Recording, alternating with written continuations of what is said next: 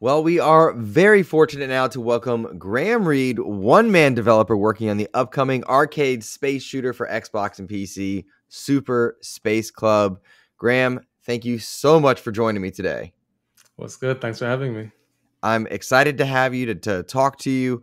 I know Super Space Club we're about a month or so, little month and change out from Yep. release, but August 4th. yeah, you excited?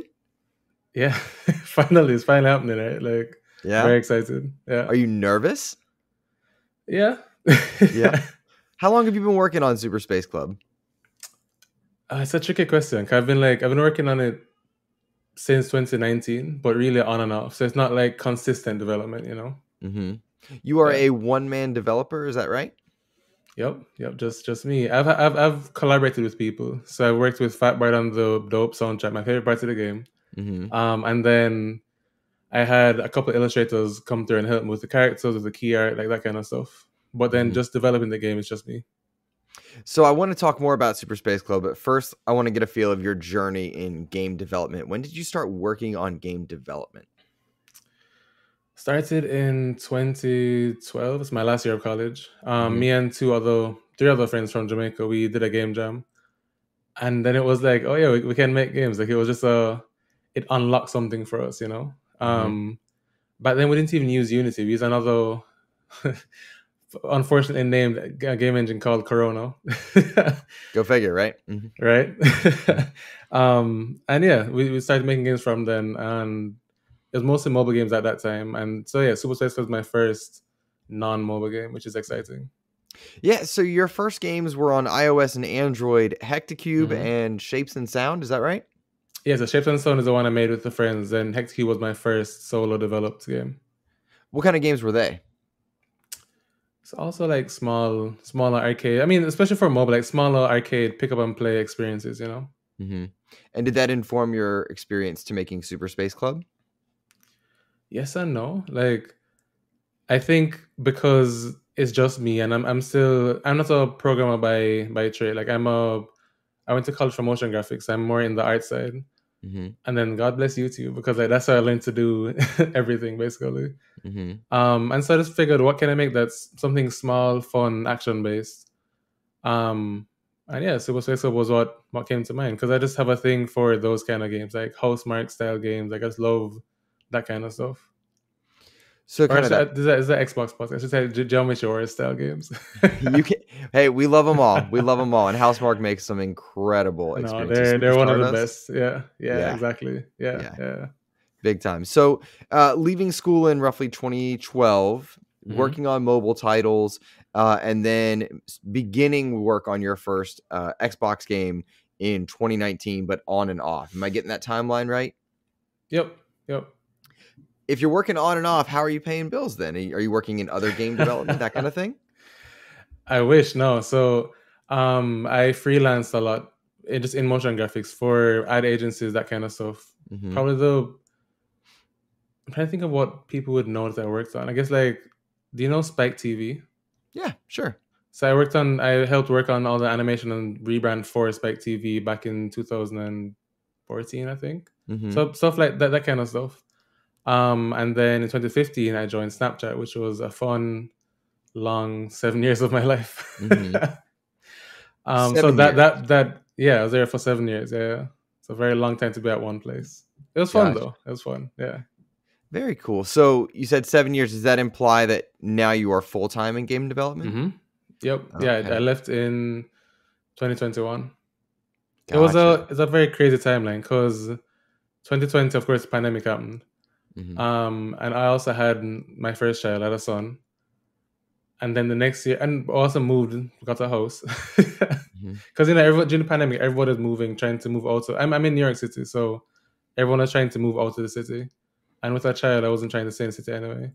Mm-hmm. And then 2021, I was like, I just couldn't do it anymore. Like I feel like I'd saved up enough at that point to just try doing this on my own. Mm-hmm. Gotcha. Well, you're on Yeah. the eve of finding out if going on your own was the right call there. That's nerve-wracking, exciting, fun. No, I think it was definitely the right call. It's just it took longer than I thought to get here. Yeah. Like That's this should cool. have come out 2 years ago. Well, let me ask you this. You are now full-time in games. You're working on Hmm. Super Space Club. The the pitch for Super Space Club. I could read it to the listeners, but I want to hear your version first. Tell me what the elevator pitch is for Super I Space feel Club. like you should do both because I've pitched this game so much it's just become whatever comes out of my mouth at the time. So right now it's like Super Space Club is dope arcade shooter vibes in space with like the Mhm. chillest, coolest soundtrack you'll ever hear in a game. It has like reggae music, it has French, hip hop inspired things, has a lot of Black American influences. It's dope. You describe it on the website as a lo-fi arcade space shooter to chill to, defend a Mm-hmm. vibrant Mm-hmm. galaxy as a club of misfit heroes, and battle endless waves of spacecrafts to the tune of atmospheric Beats. beats. Yeah. Yeah, beats. I know that in watching Steam Next Fest demos, Guerrilla Collective coverage, I was enamored with the soundtrack, which, as you alluded to, is by Fat Bard, and it is Yeah. so chill. So chill. Tell me a little bit about how you decided to come up with a space shooter with such a With lo-fi. that kind of vibe. Yeah. Funny enough, I think just because whenever I'm programming, I can't really listen to any podcasts. I can't listen to music or anything like that. At least nothing with lyrics. Mm-hmm. And so my Spotify, like how Spotify has that yearly recap that they do. Mm-hmm. So mine used to be a lot of like just different hip hop music or just different dancehall music. And then over time, it became only these random lo-fi songs. Like Mm-hmm. I couldn't tell you any other artist, but I just listened to a lot of that lo-fi vibe. Mm-hmm. Um, and just playing the game, I was like, oh, this is kind of sound cool with it. And it's also kind of a marketing thing. That the same exact reason why it looks the way it does, because when you think of space games, it's usually very dark and moody. And if you Mm-hmm. do have colors, like it looks like a nebula kind of vibe. Mm-hmm. But I just wanted to make a very colorful game.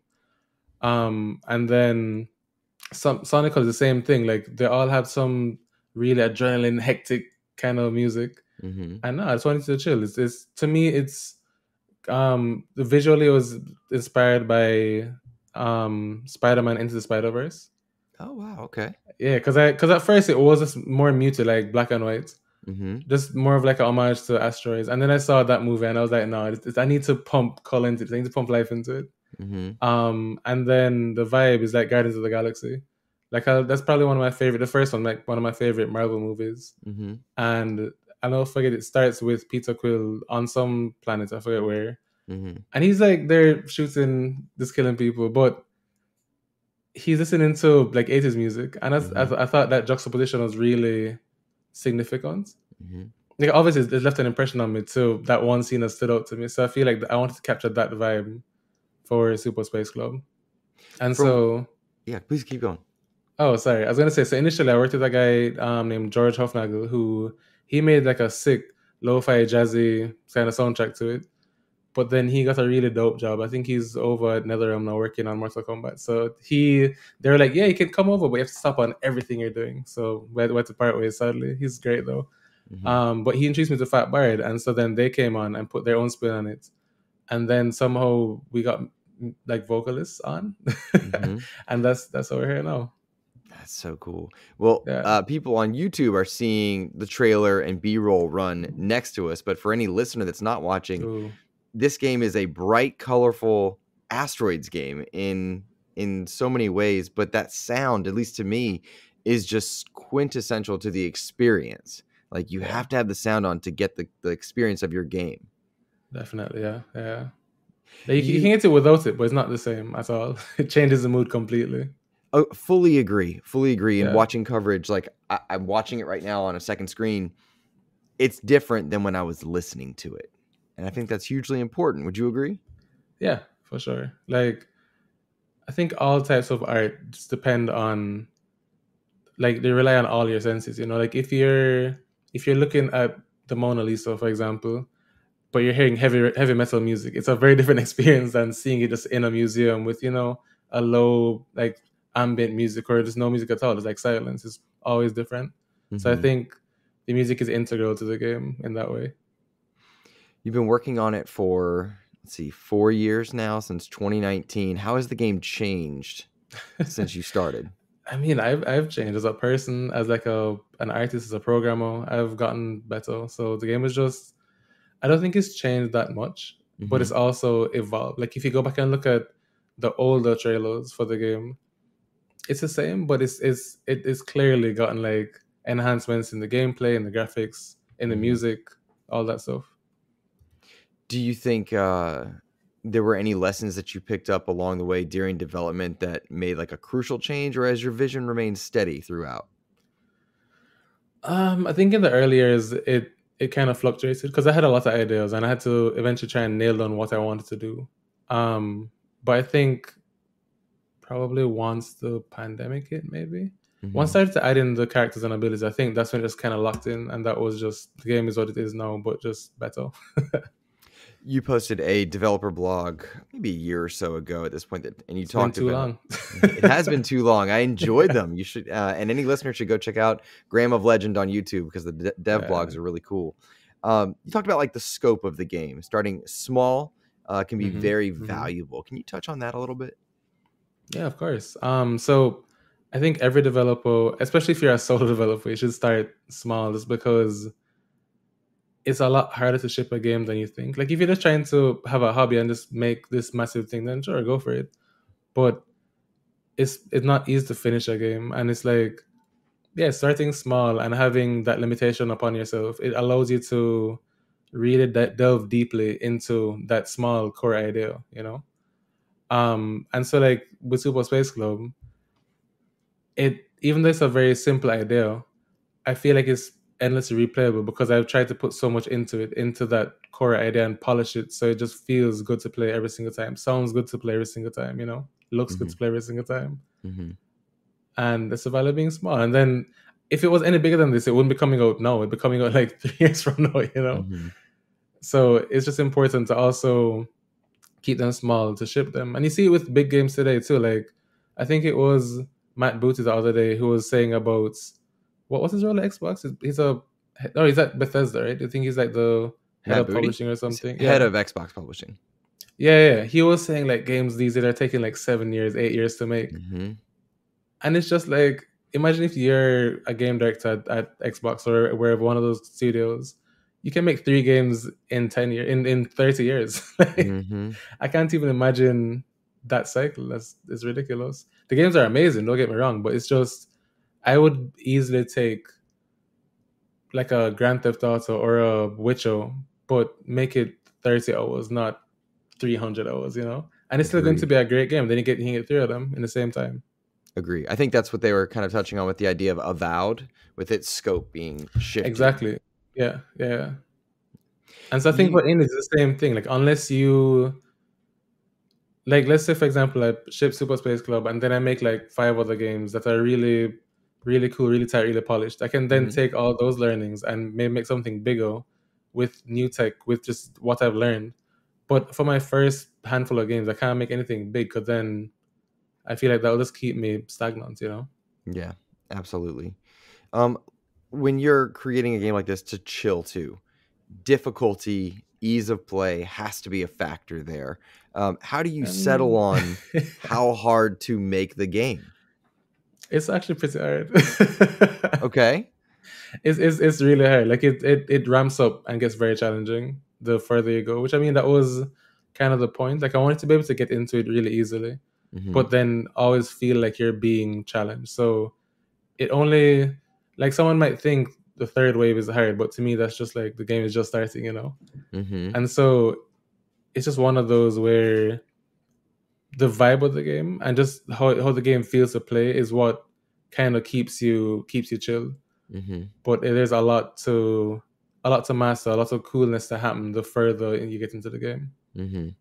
Is there a way that you decide how hard to like? Are you gathering feedback from other players from the demo? Like you just had a Steam Next Fest demo. Are you tracking like feedback to make adjustments on that, or is it kind of set in your mind at this point? I mean, at this point, it's kind of set, yeah. But over, I Hmm. mean, like I said, it's been 4 years. So even though Hmm. I haven't been developing for 4 years, I've been making people play it over the time, you know. Hmm. And yeah, the difficulty has fluctuated, and I made certain changes to make different enemies. just how they make some of them harder, some of them easier. Yeah, like making a game is all about trying to balance. Like I could never imagine making a fighting game. There's too much balancing. Mm-hmm. But yeah, I think now eventually it gets very hard, but I think that's the point. Like it's the challenge. It's always challenging you. You can try and always beat your highest score. Because if I ultimately locked the difficulty to a certain point, then someone might just some people might be good enough and just never feel challenged anymore. Mm-hmm. Gotcha. As I Yeah. watch gameplay of it, like there's a simplicity to it in terms of like graphical fidelity and like what we're looking at. But amidst all that, I see complexity. There's physics involved. You're moving around Yeah. The on physics the is the board. most Different. important part to the gameplay. Yeah. Okay, tell me about that then.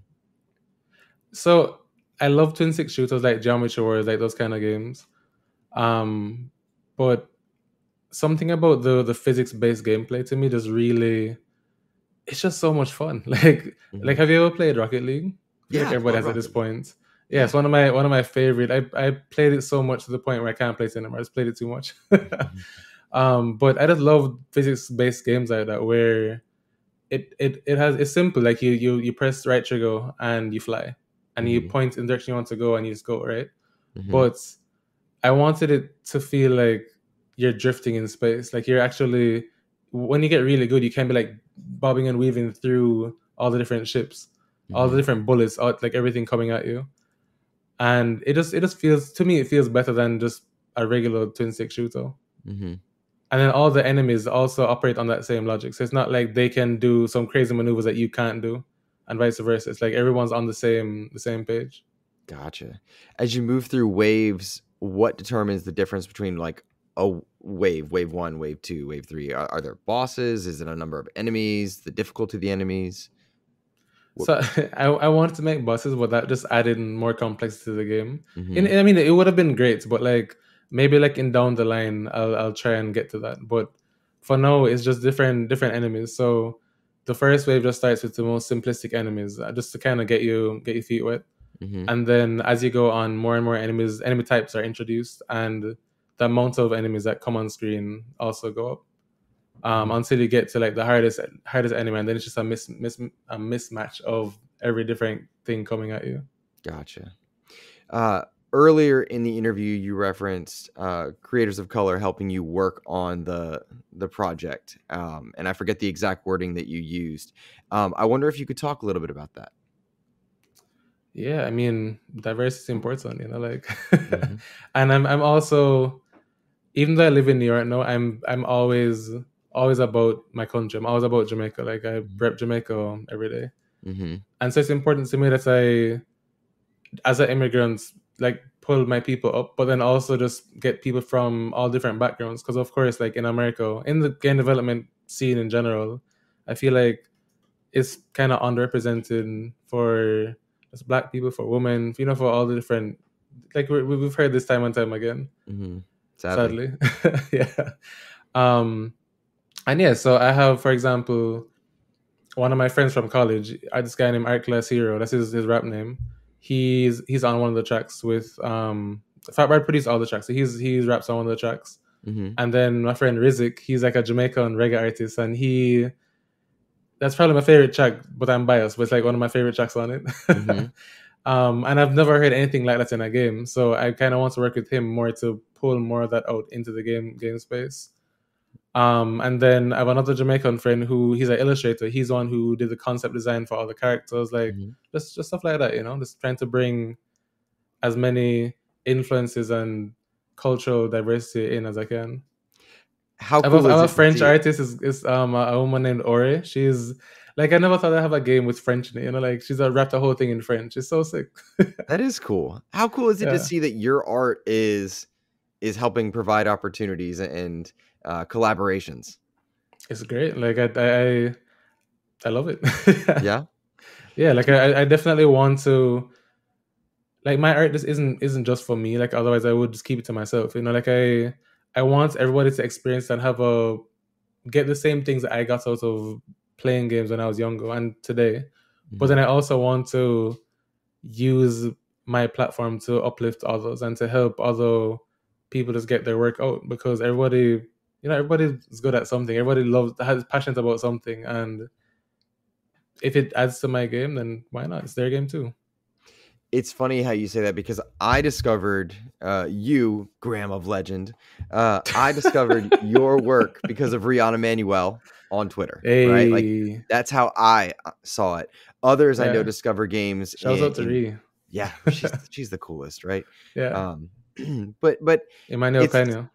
yeah, Yeah. Manuel Pena. I gotta remember that. Because for so long it was Rihanna I know, Manuel. right? For so long, but then yeah. But discoverability is difficult. Games are, I think, more popular than ever. There are more creators than ever, but still, the industry seems to struggle with diversity of all kinds, discoverability, curation. That's, I think, the big challenge. Is that something that you think is getting better, or is it still a problem? It's still a big problem. Big question, right? Yeah. No pressure. It's definitely still a problem, but it's like, I have nowhere to begin on that. That's a very big question, Luke. There, don't worry about it. It's still a problem though, for sure. Because like you said, it's more people are making games. It's getting easier to make games. Still hard, but it's getting easier. Mm-hmm. And I don't know. I feel like I can only speak for my experience, and like especially back home in Jamaica, people still don't know you can make games. They don't. That's a valid outlet. They don't. That's a art form that you can access very easily. And so it's just like, because people are only, and this isn't just a problem in games, but it's a big problem in games. Obviously, like, people are only hiring what they know. They're only going to the places with all the, for lack of a better term, with all the white men. It's like pulling the, like, Yeah. and not even doing the work to look and go find other things. And some people will be like, oh, but why do I need to go, find a black artist just because they're black? And it's like, no, not just because they're black. You're looking for talented artists. Mm-hmm. You're just looking at different pools than the regular pools you've been looking in. Mm-hmm. I work in education, and one of the mantras that we try to do is we want, like, our school faculty and the content that we teach to be a reflection of our student body, to show different ideas and cultures and right, diversity of that. And I think the gaming industry is slowly kind of going that way, where they're starting to be more representative, yeah. But not there yet, Definitely not there yet, no. Well, let's switch gears slightly. I think, okay, yeah, please. Sorry, just touch on that. I think the indie scene is really helping with that, though, because obviously anybody can just be an indie developer, anybody can make games, and so you're seeing a lot more people from all over the world making games, which is obviously, the world isn't just white men. Yeah. And so you're seeing like all women teams, you're seeing all black teams, you're seeing like teams from like Brazil, it's from all over the place, and it's nice to see. And they're actually getting a spotlight because more people are focusing on those kind of games to counter like the million-hour RPG games. Yeah, there are a lot of those. Yeah, I only have time for like 1 or 2 years. I see games like Starfield, I'm like, whoa, nervous. Give me that 30 hours. And Zelda are the only 2 big games I'm playing today. This year, like, that's it. I don't know how I'm gonna get through October, man. Spider-Man, Alan Wake. Ooh. Next year. it's gonna be a while. Yeah. Those are all getting delayed to next year at earliest, Yeah, for real. Like, for me anyway, right? Exactly. Yeah. So we touch on the idea of discoverability, the industry getting better. It's easier in the indie scene for you. You linked up with Guerilla Collective and Steam Next Fest recently. How did that come about? Well, so actually, I didn't. So Steam Next Fest is funny, right? It used to be you could enter every single Steam Next Fest, but I think maybe last year they made it so you could only do 1 per game. And so I was like, oh yeah, my game's going to be out in April. And so my Super Space Club was out in Next Fest. The demo was in Next Fest in February. And then I was like, oh yeah, I'm not going to make April at all.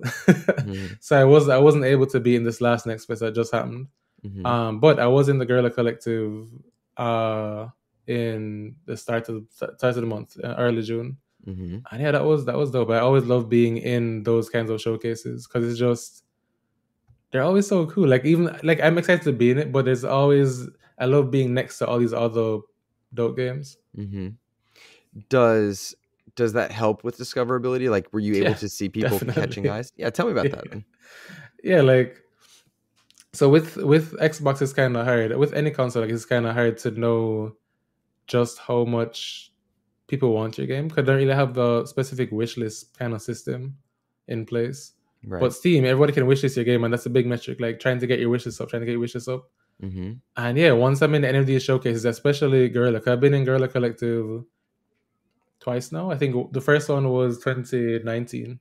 Mm-hmm. Wow, 2019. I think back then it was like a kind of funny showcase in partnership with Guerilla Collective, which is dope. And then this past one, and those I've seen the biggest numbers, bigger than like when I've had a trail on IGN or Polygon or anything. Like the Guerrilla Collective has consistently been helpful in actually getting me visibility. Mm-hmm.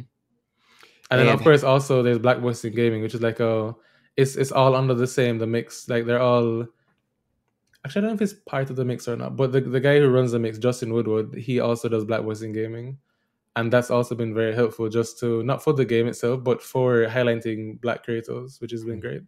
I think we've had Justin on XEP years ago at this point. Oh no, you get them again. Like I feel like a lot has changed in the past couple of years. Yeah, I would imagine so. Yeah, because we did have him on. I want to say 2020. So when XEP was just starting. Yeah. And he's great, and he's also a game developer too. So it's not like he's just a business guy. Like no, he's doing this for all of us. Mm-hmm. Yeah. Media Indie Exchange. That's the mix acronym, right? Yeah. Okay. Yeah. Gotcha. Yeah.